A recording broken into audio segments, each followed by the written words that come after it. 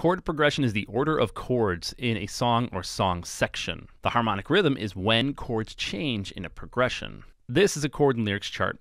It shows when the chords change related to the words in the song. This is our song. It's not very long.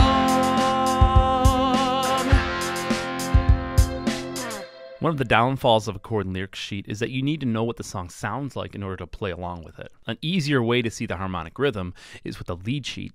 In a lead sheet, chords are written above the staff to show their place in musical time. An even easier way to see the harmonic rhythm is with a rhythm section chart. In a rhythm section chart, chords are written above slashes to show exactly what beat they occur on.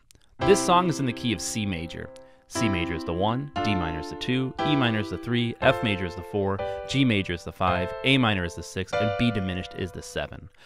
Let's analyze this chord progression using Roman numerals. C is the 1 chord, G major is the 5, A minor is the 6, E minor is the 3, and F major is the 4. Now that we have these chords in Roman numerals, we can use something called transposition. Transposition allows us to change chords to any key and keep the same progression. Let's look at how to do this in the key of G major. The first step is to spell the chord scale.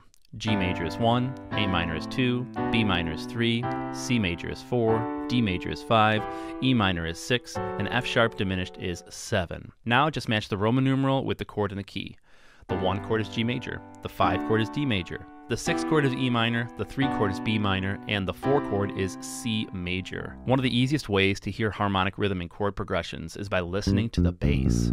The bass usually plays when the chords change. This is our song. It's not very long.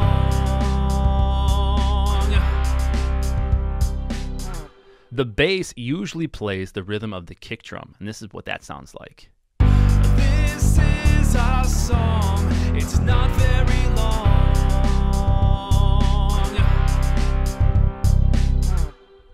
Next time you're listening to a song, listen to when the chords change. Listen to what the bass is doing and how the bass is related to the kick.